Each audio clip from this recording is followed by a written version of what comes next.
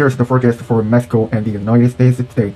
There's a wet and cloudy weather over the Midwest states. This is going to move east over the New England states. Temperature in Boston and New York are now 68 degrees. To the west, it's cooler in Chicago 65 degrees. And it's even cooler in Minneapolis 60 degrees. To the south, it's a little warmer in St. Louis 70 degrees. But to the west, it's cloudy weather in Denver 59 degrees. To the south, it's getting warmer in Dallas 75 degrees.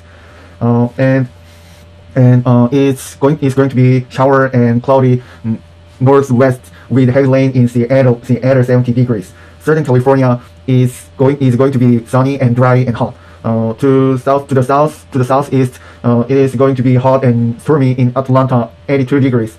To the south, it's going to be even warmer in Miami 90 degrees. It is going to be sunny all over Mexico.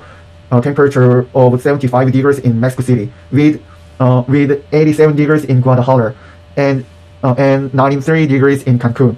This is your weather for today. I will be back at lunchtime with an update.